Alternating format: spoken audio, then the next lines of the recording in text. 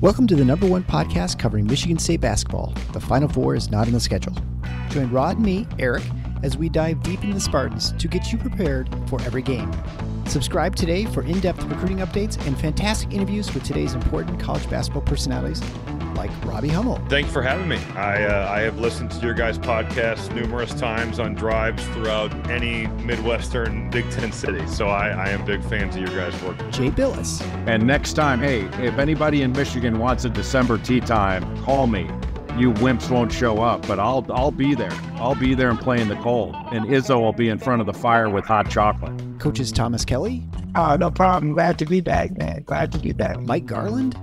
Just can't sit there and trade twos for threes. You can't do it. You're gonna lose. Coming down the stretch, you're gonna lose. And more. You won't find better coverage of Spartan hoops than you will get here. For both the casual and hardcore fan, come along as we take you for a green and white ride. Hey everybody, it's Eric alongside Rod, here to preview MSU's upcoming annual game against the Oakland Grizzlies. This is a game that Michigan State has played 20 years in a row and is a perfect 20-0. Which probably should make us nervous. Oakland, coached by longtime Izzo friend Greg Campy, whose team always comes ready to play. You know who else comes up ready to play? Us. Although a lot of what happens in this podcast is behind the scenes, I just like to give you an idea of what we do to bring you this content. We love doing the show. There's no question about that. But I've put this together while on the go in faraway continents and during our vacations over the last few weeks. So if you appreciate the show, give us a little love back and leave a written 5-star review on the show on your podcast player or Spotify. Please pause the show right now. Do that real quick so that other Spartan fans can find the show in the algorithm. Then restart it up, and we'll talk in just a little bit here about Oakland. All right, Rod. Michigan State prepares to face yet another bear of an opponent. Last game was Baylor, and this is Oakland. Oakland is 6-5 this season, coming into Breslin on Monday night. They've playing their typical, really challenging non-conference schedule. They lost to Ohio State by 6, Illinois by 11, both away games, obviously.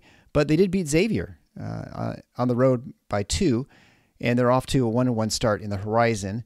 As far as statistically, Oakland has the 145th ranked offense and 160 ranked defense per KenPom. On offense, nothing is real great positive. They're shooting 32.9% from 3.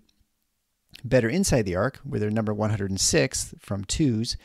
They don't offense rebound a lot, number 218, and don't get to the line very much, number 315th in free throw attempts to field goal attempts, and are middling 126th in turnover percentage.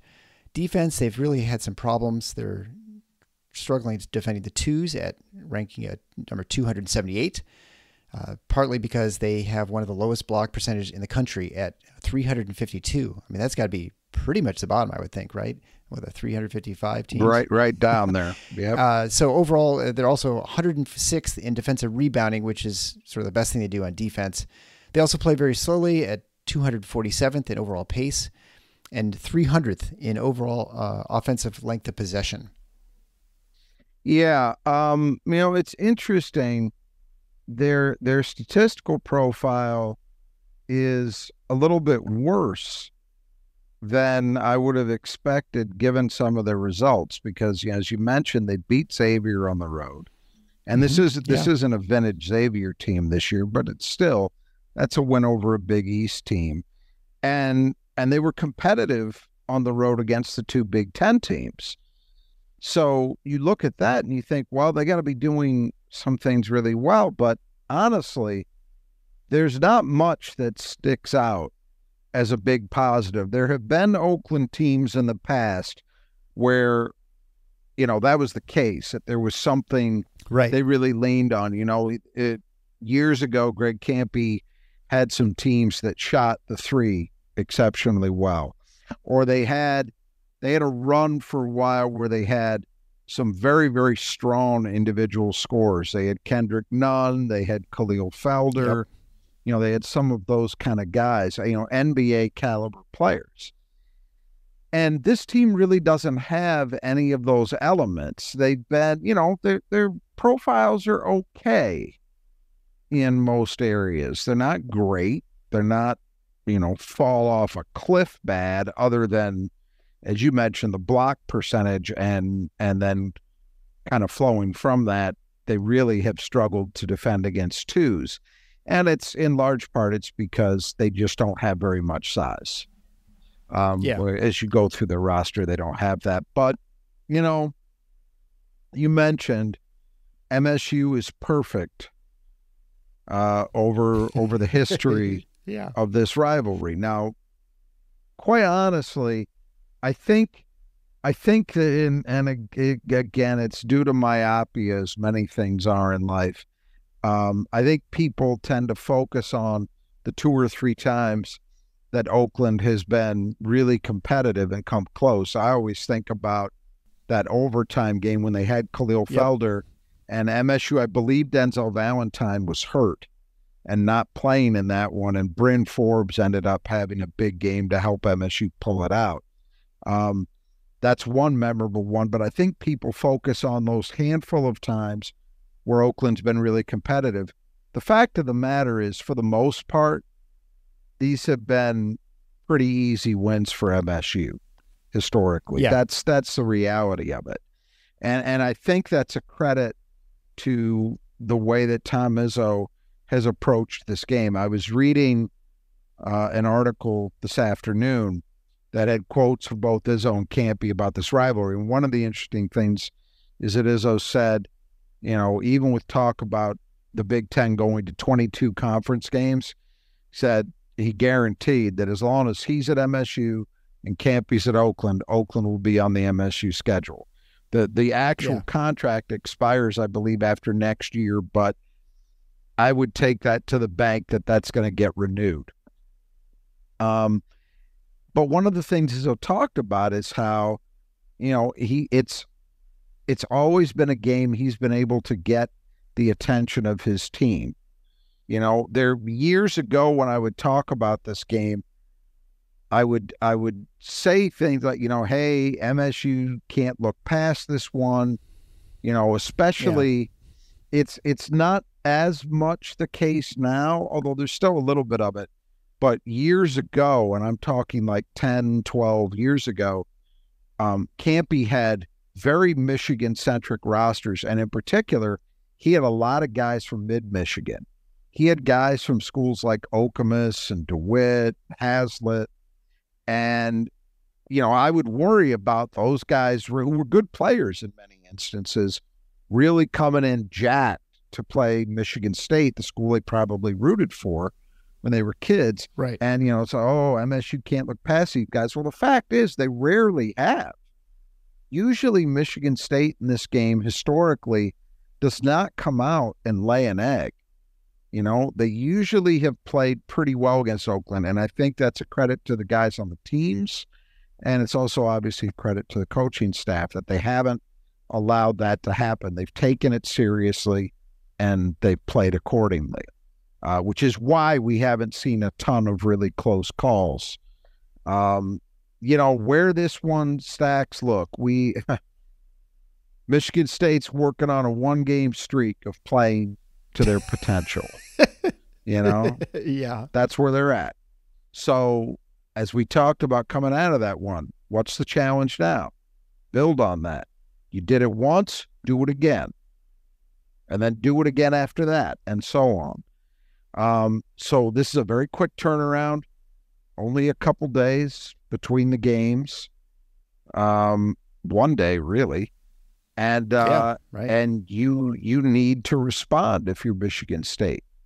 You need to play up to your potential. You need to play with that same kind of ferocity that they showed against Baylor. If they do that, this is a win.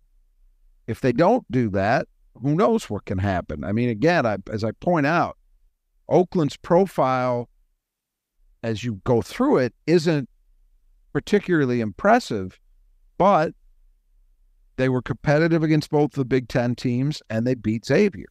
They're also 2-1 against MAC schools, you know, and they smacked Detroit Mercy around pretty good. Then they also got blown out against, I think it was Indiana, Purdue, Fort Wayne. So who knows what that means? But,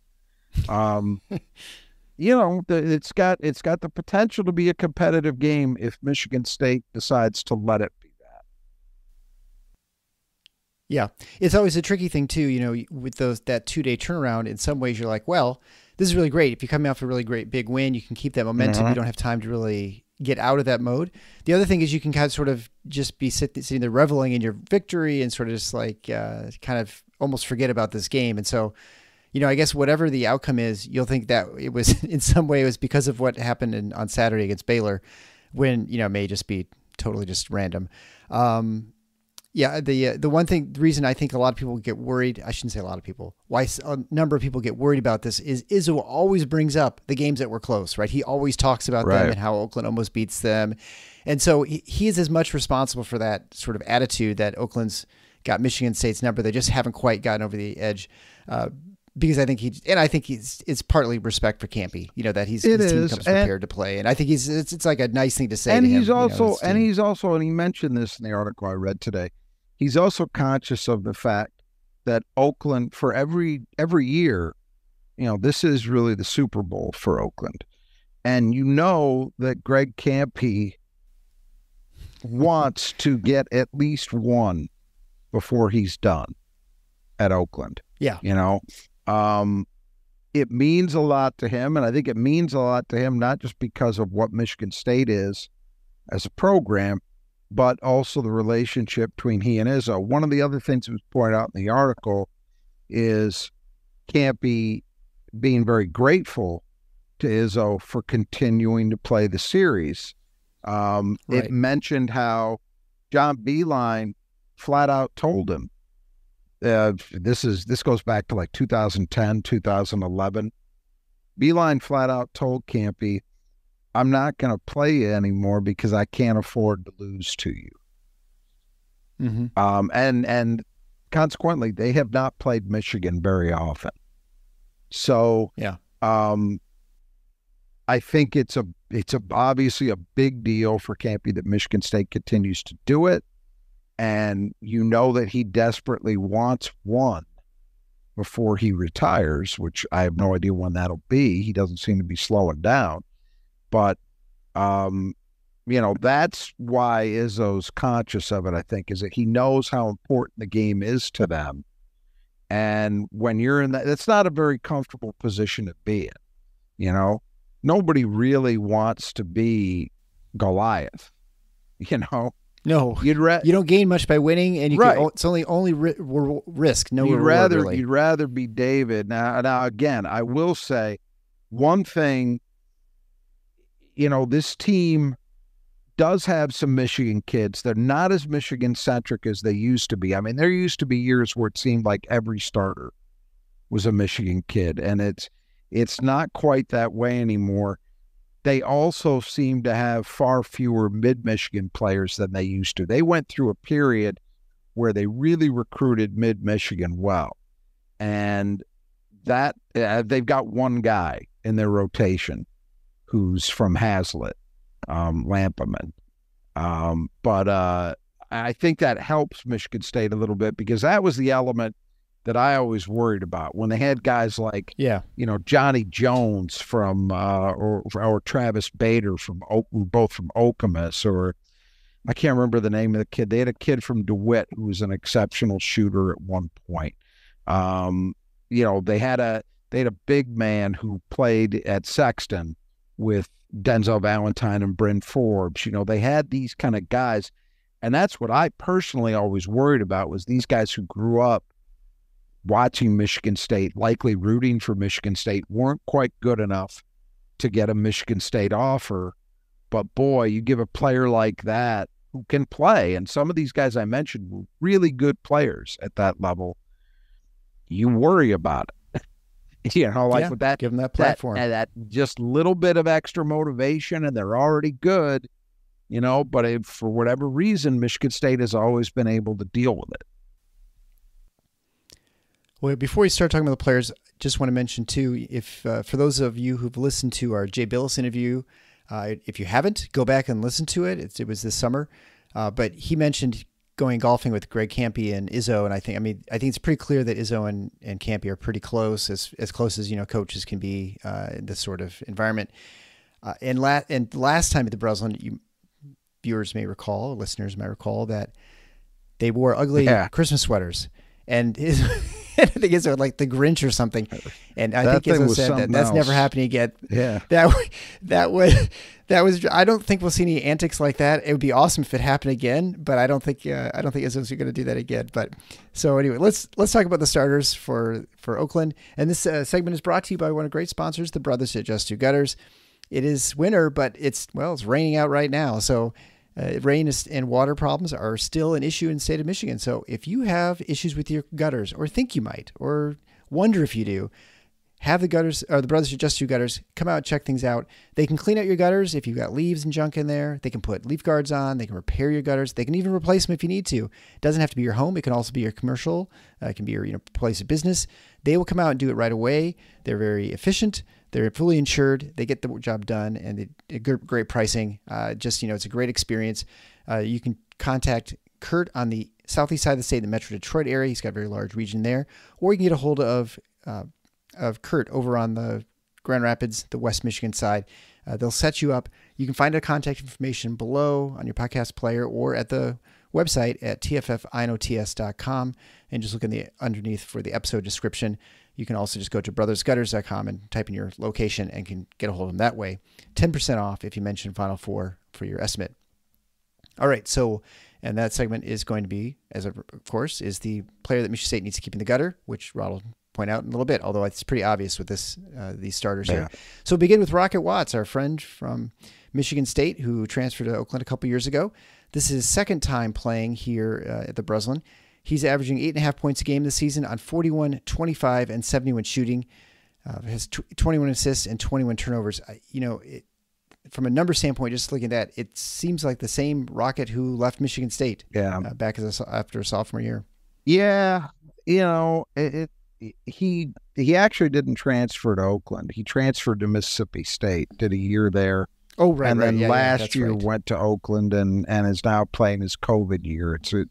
It's really hard to believe that, it's part of that effect that I think a lot of people notice of the pandemic just kind of distorting time, that we're talking about Rocket Watts in his fifth year of playing college basketball, because it does seem like yesterday that he was a freshman playing with Cassius Winston. A long time ago, actually. It just, and I don't know whether it's strictly health or, it's probably a combination of things, but he just hasn't ever managed to get fully back to where he was, say, the last half of his freshman year at Michigan State. Because that year, he was just a tremendous defensive player. He did a decent job as a secondary ball handler, and his shot really got dialed in. And it's never happened again that way for him. You look at those numbers and, sub 30% from three. I can tell you, having seen a lot of Rocket Watts playing basketball, if he can't shoot better than that, it makes life tough for him, because he's a good, not great penetrator. And so if teams can play off him, it makes life even harder in that area of the game. And I think you probably do. If Rocket wants to take a three, you're comfortable with that as an opponent. Yeah, I think so. Yeah, I mean, it is interesting. It's not that long ago that he was going to be the starting point guard, and just did not, because he was that's when AJ was a freshman, right? I think, right? And right. Rocket was a sophomore. The plan was that Rocket was going to be the starter, and you had Foster Lawyer in there to help him. And the thought was, hey, AJ's probably not going to play. And it went so badly with Rocket and with Foster that they had to press AJ into playing a significant role in the back half of that season, far sooner than I think anybody had anticipated. And that you could play the what if games from now till infinity, but I one thing that got mentioned at the time, and I think has some currency, is I think Rocket got dealt a really, really bad hand by COVID because he did not have the opportunity to do much work at all with the coaching staff during that off season. And when you are talking about moving to a position as complicated and difficult as point guard running Tom Izzo's team, that's a huge negative. And I think it was, I'll admit, I undervalued the significance of it. And I think a lot of people did. I think a lot of people were like me, where you looked at the way he played in the back half of that freshman season and thought, okay, he isn't going to be Cassius, but he's good enough. He's shown enough to suggest that he can handle this. They're gonna play differently. And you know what I envisioned was something more along the lines of what they got from guys like Kalen Lucas or Keith Appling, who weren't necessarily pure point guards either, but they were guys who were scorers, who were still good enough to run the offense. That's what I had expected to happen, and it just didn't work. And, you know, from there, obviously, he transferred out. He had a pretty indifferent year at Mississippi State, and then he played last year and this year at Oakland. And, you know, he's starting. I'm glad to see he's getting that opportunity, and he's certainly contributing for them. But it's fair to say, you know, we're talking about a guy who was a top 50 recruit coming out of high school. He has, other than maybe about a 15-game stretch his freshman year, he's never really sniffed the level of expectation that you would have had for him. Yeah. I also think some of that is health too, by the way. Oh, I think so too. Yeah. And it also goes to the point where I think it's a little unfair. Sometimes people point out recruiting rankings, you know, this guy's a bust, this guy, you know, when sometimes, you know, they're just guesses, and they're educated guesses, but they're just guesses, you know, how someone's actually going to develop and you know, progress over the next 3 to 4 or 5 years or whatever they're playing. So move on to our next starter, Jack Golke, 6'3" grad transfer from Hillsdale, who Michigan State faced an exhibition earlier this season. He's averaging 12.3 points a game on 33, 32, and 92 shooting, averaging 4.5 rebounds a game, and is playing 36 minutes a game. Yeah, heavy minutes. I mean, 36 minutes is a lot. And, you know, you would say it's been pretty successful to have a guy transfer up from D2. And we talked about it when MSU played that exhibition game. You know, Hillsdale has had a very successful program at that level in recent years. So I guess it's not a total shocker that one of their guys could step up to the Horizon League level and be pretty good. And so he's been a key. I mean, anybody playing 36 minutes a night is a key guy. So goes without saying. Yep. And next would be Isaiah Jones, 6'7" sophomore, averaging 6.9 points a game and 5.4 rebounds a game, shooting 62, 36, and 62, although it's not a whole lot of threes. Yeah, he's mostly an inside the arc player, but a guy who, as a freshman, played a fair amount. I think he played in like 24 games, but wasn't getting heavy minutes, and now he's become a starter. So he's definitely stepped up in class, but they certainly like some of the things he's been able to do. You know, and then as a sophomore, I would think they believe he's got potential to be even better down the line. Trey Townsend would be next, 6'6", 230-pound junior. I felt like there were rumors of him even possibly transferring to Michigan State, and then, of course, you know, Malik Hall elected to come back, and I feel like that sort of torpedoed that. I thought that he might transfer, or at least he was looking to leave. He's obviously stayed at Oakland. He's averaging 15.8 points a game and 7.5 rebounds a game, leading the team, shooting 45, 44, and 78, although, again, he's not a huge volume deep shooter. He leads the team with 39 assists, but also has 34 turnovers, and is obviously the guy who kind of gets their offense running. They run everything through him. He's definitely the guy to keep in the gutter in this one. There's not really a competition for that. With the transfer thing, I don't think that's quite accurate. I think his name was mentioned, by Michigan State fans is, well, maybe that's somebody who could step in. Yeah, maybe that's what I'm thinking But, of. Yeah. you know, his father, if I remember correctly, played at Oakland, so he's a legacy. And Oakland has had some issues, as many schools at that level have had, with guys transferring out, but maybe not as many as you might have thought. Greg Kampe has actually been able to keep guys, even in the grad transfer period. There were a couple of indications. I remember I mentioned a few minutes ago Travis Bader, who was a kid from Okemos, was a 6'5" guard who was an exceptional three-point shooter. And I remember zeroing in on him as, hey, this is a guy that Michigan State, and I forget the exact year it was, but it was a year where it felt like to me they could really use one more shooter. And I just thought, hey, this is perfect to see this kind of addition. And he didn't leave. He stuck it out and played his grad year at Oakland.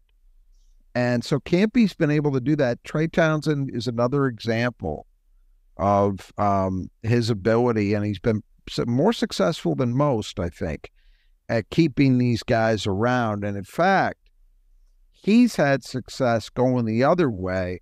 He's had a number of players transfer to Oakland from major programs where, for whatever reason, it wasn't working out, and finish their careers at Oakland. He went through a period of time, less so in recent years, ironically, but he went through a period of time where he had a lot of guys like that who had started out at other places. Some of them were local kids who had gone to other schools. It didn't work out, and then they decided to come home, more or less. I mentioned Kendrick Nunn. Kendrick Nunn was a guy who started at Illinois and got into some trouble there and needed a place to land, ended up at Oakland, and was sensational in the 1 year he had at Oakland, and then has had some time in the NBA. So, but yeah, I don't think there was ever a real possibility of Trey Townsend going anywhere, from what I understand. Yeah, finally, Chris Conway, 6'9", 220-pound junior, averaging 10.5 points a game, 3.5 rebounds a game, shooting 55% from the floor and 77% from the line. Yeah, I mean, he's a center really nominally because he's 6'9", but if you look at those rebounding numbers are not huge. He's not a shot blocker. He has shot the ball well. He's given them some scoring punch, but he's not really, physically, he's not going to be much of a match for what Michigan State rolls out. Moving to the reserves, the aforementioned Blake Lampman, 6'3", fifth-year senior from Hazlitt. He's was recently injured, but he's now back. He's averaging 9.3 points a game on 37, 37, and 50 shooting. And about 80% of those shots are from behind the line. So yeah, and then obviously he gets damage done deep. That's where he's going to have an impact, and he's a guy that they really need to get back in the flow of things because, as we mentioned, 32.9% as a team from three is not great. And he's arguably certainly their biggest volume three-point shooter, and you could make an argument that he's their best shooter. I mean, Townsend has statistically shot it very well, but as we mentioned, he doesn't take a ton of them. So right. They really need Lampman to get back in the swing of things and give them a consistent presence from three. Next would be DQ Cole, 6'3" junior transfer from Henry Ford Community College, averaging 6.9 points a game on 46, 35, and 57 shooting. Yeah, local kid from Pontiac, played at Henry Ford CC. Now he's at Oakland. He's done a decent job for them as a reserve guard, and he'll continue to see those minutes. The biggest problem Oakland's got, in my mind, offensively, is they just don't have any semblance of a real point guard. I mean, Trey Townsend is their top assist guy, and he's a power forward. Yeah. That tells the story. And none of these guys they've got at the guard spots really seem to be that kind of player. And that's a rarity for Greg Campy teams. Greg Campy has had, and I'm drawing a blank on the kid's name, he's had for the last several years. He had a kid from the Chicago area who was a multi-year starter and a very good player for them at the point. And then, you know, in years before that, he always had guys like Khalil Felder or Johnny Jones. You know, they've had very strong point guard play usually. So it's a rarity to see a team like this where they just don't have anybody who's kind of stepped forward and been a floor leader for them. Next would be Taburu Naivalarua, 6'6" JUCO transfer, averaging 4.8 points a game, 3 rebounds a game in about 15 minutes. Yeah. 62% from the floor, 40% from the line. Yeah, the free throw shooting's rough. JUCO transfer, not a huge guy, but on this team, he's what passes for interior depth, you know. Osei Price, 6'4" junior wing, averaging a little under a point a game, shooting 60, 67, and 50, and obviously limited volume. Right, and he's played sparingly. He's shot well the few times he's actually managed to take shots, but yeah, not a heavy contributor thus far. And finally, Andre Polk, 6'9", native of Detroit, transferred from CMU, averaging 0.7 points a game and 0.7 rebounds a game in 4 minutes. I'm surprised he hasn't made a bigger impact. You know, I saw him play in high school in AAU with the family. And although he was raw, he had size, obviously. He had a little bit of athletic ability, and he wasn't half bad at Central. So I'm a little bit surprised that he hasn't been able to do more for Oakland, because God knows they could use an interior presence. Yeah. Well, maybe we'll find out more when we watch him play if he comes in and plays a few minutes. All right, so then we'll move on to the 5 keys of the game, brought to you by Nudge Printing. Nudge Printing should be your go-to spot to go get Spartan apparel or the collegiate apparel. They've got all the vintage Spartan logos. They've got unique Spartan T-shirts, hoodies, sweatshirts, the stuff to make all your friends jealous. Great stuff to just toss on, head to the bar and watch the Spartans play. You can find all their stuff at nudgeprinting.com. They have a huge collection, not only of Michigan State stuff, but other colleges in the state of Michigan and beyond. So check out their stuff at nudgeprinting.com. Listeners of the show get 20% off if they type in Final Four, that's just one word, at checkout. And obviously a little bit late to get stuff for Christmas, but it's never too late to get your Nudge Printing stuff. It's always a popular apparel for my family, everyone's favorite. So check it out at nudgeprinting.com. So 5 keys to the game. Number 1, sustain. So Michigan State, obviously came off a fantastic performance in energy and physicality and defense. Can they keep that going more than just one game? That's the biggest thing that I'm going to pay attention to in this one is the intensity in terms of effort, in terms of physicality, and focus.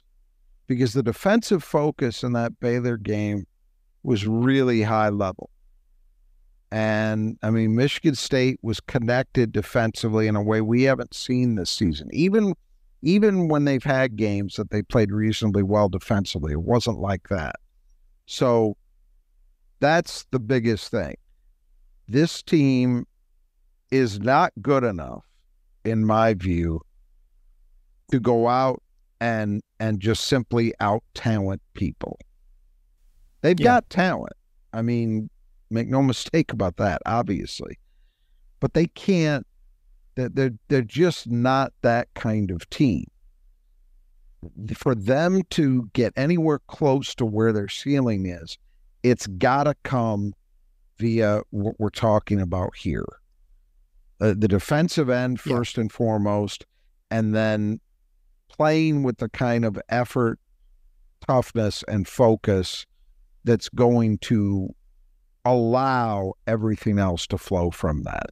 Yeah, they're not like some old Kentucky or North Carolina team, or Duke team that just overwhelms you with just everything on the floor, right? They have to be connected and play good collective game. Or that can kind of play disinterestedly in some ways, but they've just got so much offensive skill that they'll make enough plays at that end despite it all to win.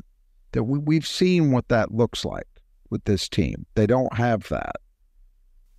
And the one fortunate thing for Michigan State is coming off that Baylor game, you ordinarily, if you looked at this schedule beforehand, you might be a little concerned thinking they might be a little tired because a lot of minutes have to be played by the starters in a game against Baylor. But there was a lot of rest because, it's a fairly easy victory for the team. So that shouldn't be as much a problem as it might have been, I think, going into just a quick turnaround. And that kind of going along with that, Izzo has, to date at least, stuck with the idea of a large playing group.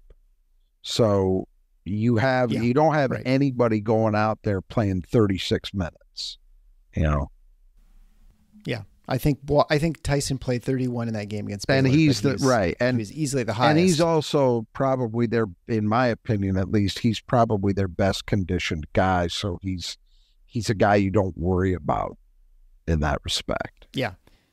Yeah, you certainly don't worry about the guys who aren't banging around as much, right? Like the guards out in the backcourt. So number 2 key to the game, the 4 spot. So you already mentioned, Townsend is the guy who stirs the drink for Oakland. He's the guy they need to keep in the gutter, and that's going to be on Malik Hall to try and keep him controlled for portions when he's out there playing. Yeah, and physically, this is a good matchup because they're somewhat similar guys. Malik's probably an inch or so taller, but there are some similarities in terms of the way they're built or the way they can play. Townsend's been more reliable from deep this year, but, the way Malik shot historically, there's a lot of similarities. So it's an intriguing matchup. The ideal thing for Michigan State would be if they can find a way to get Townsend in some early foul trouble. If you take him away from this team, I think it gets very grim for Oakland offensively. And Malik is certainly a guy who has shown at times this year. You look at the Nebraska game, for example, there are times he can get rolling and you post him up and let him operate inside. There's the possibility that you could put Townsend in some positions he doesn't want to be in and maybe force some foul trouble. But it should be a good matchup regardless. Absolutely. Yeah, it's almost interesting now. I feel like at this point, when we coming into the season, we had assumed that as far as backup minutes of the 4, it was going to probably be Booker. And pretty clearly at this point, obviously it's Carr. Yeah. And I'm wondering, Booker, is he just going to be more of like a 5 reserve at this point, do you think? Because it's almost like the 4 is a little more complicated for him to try and learn. It's just more to learn, I think, from a defensive standpoint than at the 5. If Booker gave an interview last week, and if you listen to what he was saying, it sure sounded that way. Yeah. Now, one thing that also makes you wonder is, boy, assuming Jackson Kohler does come back, which, seeing that boot, I'm not ready to declare anything as a done deal yet. We'll see. But assuming that he does come back, they might be very serious about him playing the 4, which would then mean that would lend credence to the idea that they're really focusing on Book being a 5. So I think you make a good point. It seems that way for right now. And I think you're probably also correct in surmising that it might be in large part dictated by defense. So moving on to the third point in the game, third key to the game is paint points. So Michigan State, I think, outscored Baylor like 42-28, I think. So, that's where they really got going, even though we always pay attention to the 3s. The 2s are worth not as much, but they're certainly easier to get oftentimes, especially when you're dunking it like they were against Baylor. Well, and it's always a key. I don't know if people remember when Michigan State went on that run in the COVID year and beat those top 10 teams and fought their way into the tournament. A big part of that was that they finally figured out how to get production in the paint. And a lot of it came via Aaron Henry. I was going to say Aaron Henry, yeah. Yep. this team has similar challenges to that one. That one also lacked a really reliable low post scorer. Marcus Bingham gave them a little tiny bit of that, but not much. No. And that team had to also figure out, well, how do we manufacture production inside? And it came that they didn't have one advantage this current team has over that one. Is this current team has much more in terms of its backcourt players having the ability to beat people off the dribble and get themselves into the lane. That team kind of had to manufacture it with Aaron Henry just sort of working his way into the lane and scoring inside. And they got enough of it in the end. But it's massively important. You know, if you want to have optimal offense, in my view, you need balance. If you can't score inside, then opponents have very little reason to not try to lock you down on the perimeter, which means your spacing's probably not going to be as good. Your shot windows are going to be shorter. It just makes it tougher to get production. So it's all interrelated. If you want better three-point shooting, you need more interior production. Well, this Michigan State team doesn't really have pure post-up threats right now. You know, Malik Hall can give you that to some extent. AJ Hogard maybe can get you a post-up or two, but by and large, that's not how you're going to get it done. So how do you get it done? Well, one of the ways you do it is what we saw a little bit in the Baylor game. MSU really took advantage of what I gather may be something of a weakness for that Baylor team in terms of the way they handle pick and roll stuff, that they're not particularly good at staying connected to the roll man. And Michigan State was able to get it a couple times with Carson Cooper, for example, on lobs. So that's one way you can do it, but that's not a huge part of what Michigan State's offense has been. The real key is get the guards into the lane. Then that's primarily going to be Tyson Walker and AJ Hogard. And particularly AJ is the guy I'm always watching because, you know, as he goes, Michigan State tends to go.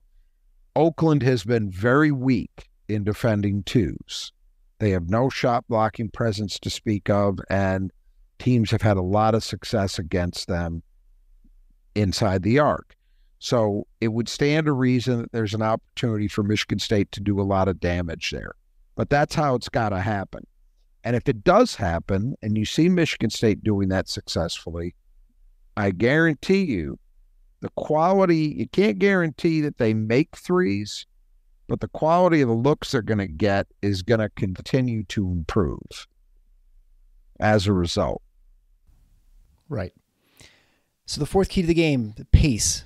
So Michigan State had a pretty good pace last game against Baylor. Well, everything looked pretty much good against Baylor, but a lot of transition because off of defense. The 15 steals certainly helped.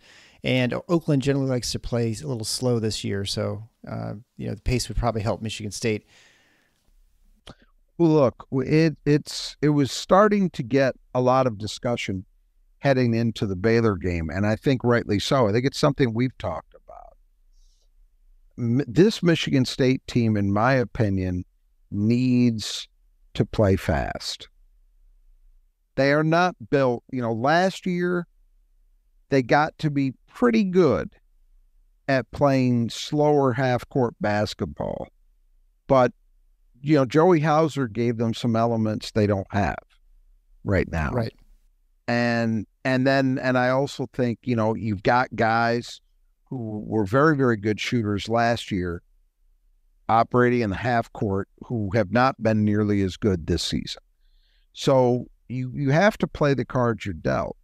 And to me, it's no accident that the best they've looked happened to coincide with a game where they ran the ball. They were able to get into transition, and they got a lot done that way. You know, Oakland's not going to want to let that happen. They're gonna do what they can to prevent that, right? But Yeah. it's incumbent upon Michigan State to do what they can to push it. And what was disconcerting before the Baylor game is it felt to me as if, particularly AJ, wasn't really looking to push anymore. He was just kind of accepting it and settling. Can't have that. It goes along with the quality of defense you're playing, with the way you're rebounding defensively.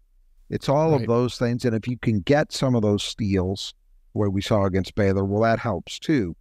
But it's also just about having the intent 100% of the time, looking up constantly looking to push the issue, force the action. And if they get back, okay, so be it. Then you're into your offense quicker in the half court. If that's the worst thing that happens, so be it.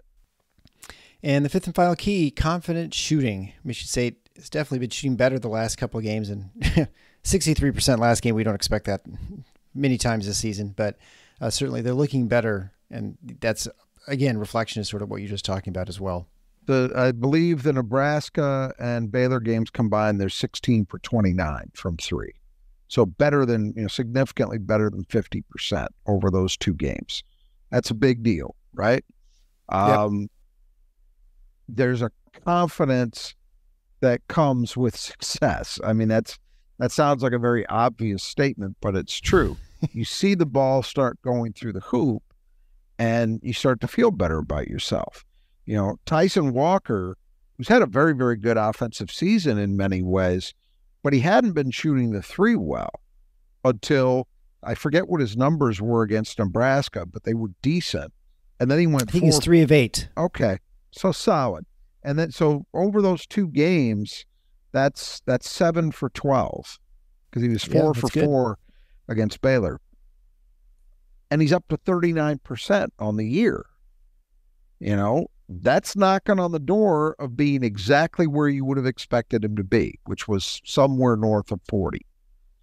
So I think he's feeling very, very confident in his shot. Jaden Akins has gotten his way up to 30%. Not great, but it's significantly better than it was even a couple weeks ago. I think he's maybe starting to feel a level of confidence with his shot. Trey Holloman has shot it well all year long. So you've got all of those guys, I think, because they're having success, feeling confident, and that will likely breed more good results. Mm-hmm. Yeah. The next step is the guys like Malik Hall and AJ Hogard, who have continued to struggle. You'd like to see them start finding a little bit of success, seeing some shots go through the hoop. And it can, just as much as it felt like early this year, it was just a snowball effect where everybody was struggling, and you could just feel the lack of confidence coming from everybody, team-wide, other than Trey Holloman. We may be on the verge of seeing the flip side of that, because you've got three guys that it feels like are feeling pretty good right now. You get a couple more into that mix, and I'm not even talking about, a guy like Jeremy Fears, let's say, who struggled with his deep shot the few times he's taken it. But get Hogard, get Hall going, then you might really be cooking with something. All right. The only other thing I'd like to add, and I posted this in the Spartan Mag board, I'm going to apologize to all the listeners. So occasionally I will write the post-game analysis, the write-up before the game is even played, just so it gives me a little bit of head start in getting stuff in. And I realized looking back that I've done this 4 times this season, and I had written on, with both the James Madison, Wisconsin, Nebraska, a write-up that pretty much just says Michigan State wins, the score was X to X. And those were all, of course, losses. And the one time I had written down that Michigan State lost was the Baylor game, which they ended up winning. So I will promise to not write any more write-ups ahead of games unless I write that Michigan State has lost the game. So I promise that. So, all right. So make sure you check out our greatest sponsors of the game, the show, Nudge Printing at nudgeprinting.com. Also, the brothers at Just Two Gutters. You can find out the contact information below. And we'll be back very soon with the post-game analysis of Oakland. So until next time, the Final Four is on the schedule. Go Green.